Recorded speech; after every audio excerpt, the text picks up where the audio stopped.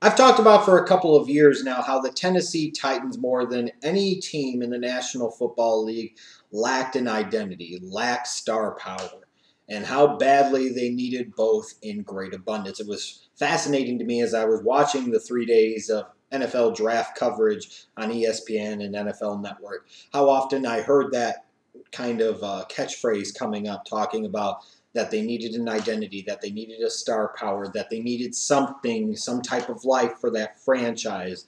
And I'm like, well, you're welcome for giving you the talking point. But it's true. The Tennessee Titans need star power. They need something. They need some life into their organization. They need that pillar, that bedrock that they can build everything else that they do as an organization around.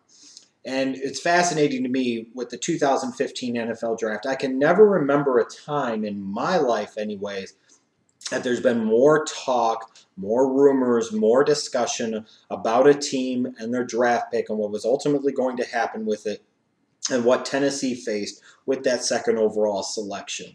It far outweighs the talk of when the Rams had that second pick in 2012. It far surpasses that.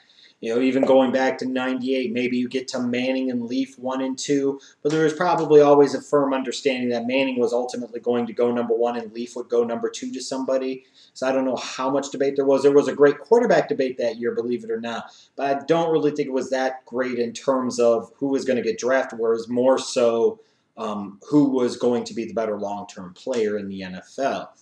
But we get to here, and it's somewhat similar in that way.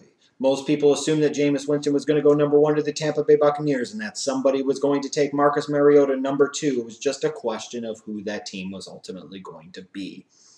And we got our answer on Thursday night on round 1 of the NFL draft when the Tennessee Titans stepped up to the plate and they took the kid from Oregon, Marcus Mariota, and they did the right thing. Look, I understand that they were getting all types of offers, I'm sure, from all types of teams involving all types of picks and probably players too from this draft and future drafts, what have you. But at some point in time, it's great to accumulate a bunch of draft pick currency and it's great to play fantasy GM and do all of this. But at some point in time, you've got to have something, and you've got to have that quarterback. And when you look at the St. Louis Rams as a perfect example of this, they peeled back out of that second overall pick in 2012. And yes, they got themselves a great haul in terms of draft picks. But 3 years later, where do they sit? They're a 6-10 mediocre football team that has fooled people into believing they have high expectations again, and they're still searching for a quarterback. Did the Tennessee Titans want to become that? Did they want to become a team that had these pieces and those pieces, but they didn't have the piece that ultimately brought it together, the rudder for the ship, the captain for the ship in that quarterback? Well, the Tennessee Titans did the difficult thing.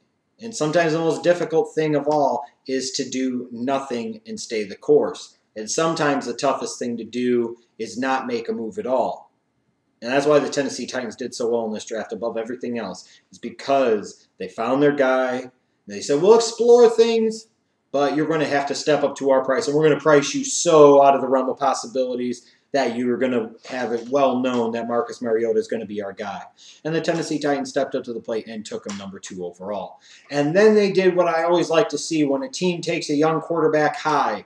They built around him. They got a big potential freak weapon outside in Dorial, Beckham in round 2. And what I really like about that was that not only did the Tennessee Titans get this guy with first-round talent, they were able to peel back from number 33 to number 40 and still get him and pick up an additional mid-round pick along the way. Those are the good type of moves that good types of organizations do that the Tennessee Titans have far too often failed to do. And in this case, I think they got it right. And then following it up with Jeremiah Poutasi in the 3rd round, you had a need at right tackle. And you had a mixing of need and potential value on the board. And you get a guy like Poutasi who might end up sticking at guard. He could end up being a big mauling right tackle. That's a bedrock for their offensive line with Taylor Lewan as bookend tackles for the next 8 to 10 years. And then you even look at the rest of the draft. For the most part, it was dedicated and devoted solely to the offensive side of the ball. You take a fullback in the 4th round, I guess, in Justin Fowler, but then you follow that up with David Cobb, a guy who could push Bishop Sankey for carries as a rookie. Then you take Andy Gallick in the 6th round, a center from Boston College, who I happen to think was worth a mid-round pick, maybe around round 4, a guy who could someday develop into a starter for you. Then you look at the 7th round, a guy like Trey McBride out of William & Mary, who I thought was a 3rd to 4th round guy, and being able to get him in the 7th round was an absolute steal. You get your young quarterback, and then you find pieces to help him, to support him, to build with, around him.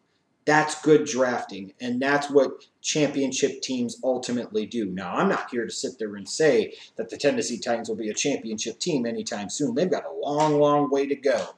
But at some point in time, you've got to take that first step, and you've got to lay that foundation. And if anything else, that's what the Tennessee Titans did in this 2015 NFL Draft. In terms of their best pick, to me, it's clearly Marcus Mariota. That's the guy, because that's ultimately what this draft will be graded off of, is them not trading down, but them staying put at number 2 and taking Mariota. And if he becomes that franchise guy, then the Titans front office, Rustin Webster and their head coach Ken Wisenhunt, will be fully vindicated for that decision, because it won't matter if you accumulated 5 or 6 first-round picks. You got your franchise guy, and when you have that franchise quarterback, you have a chance in the NFL. You're either a team with one or you're a team without one.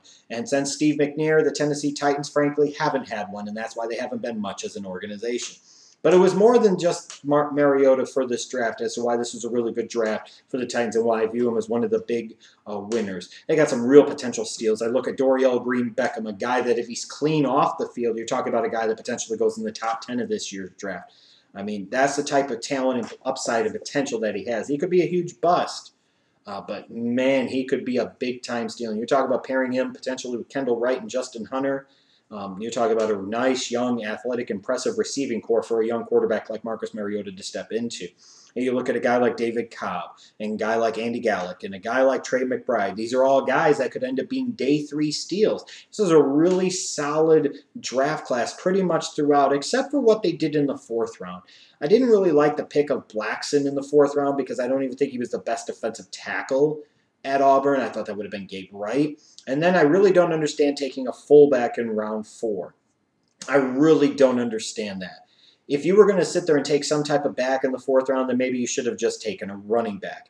Fullback is such a devalued position, and I understand that maybe they want to establish a more physical identity in the running game, and they think a guy like Fowler could help in that, maybe be a little bit of a pass catcher out of the backfield as well, line him up into some different places. I get that. But again, I do kind of question the philosophy of taking a guy like this in the spot that you did, because those 4th round picks are incredibly valuable.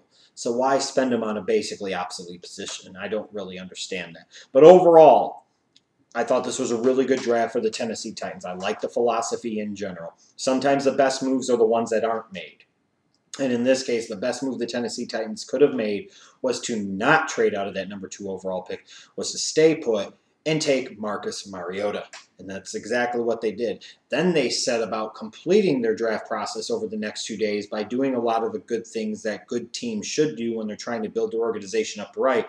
And that was draft pieces that could help Marcus Mariota, especially the Dorial Beckhams and the Patassis and the David Cobbs and the Fowlers and the Gallicks and McBrides. They devoted the lion's share of their resources in this draft to the offensive side of the ball, which is exactly what they should have done. And when I look at day 3 and some of the potential values that they got in terms of Cobb and Gallick and McBride on the offensive side of the ball, that's what really set this Tennessee Titans draft apart from me in a lot of ways. I thought this was a really well done, for the most part, and well-executed draft. Yes, I thought there maybe were some hiccups in the 4th round, but these are guys that could still contribute as well. So really good glass for the Titans, one of the real winners of this 2015 NFL draft, and that's why I gave them a grade of an A-.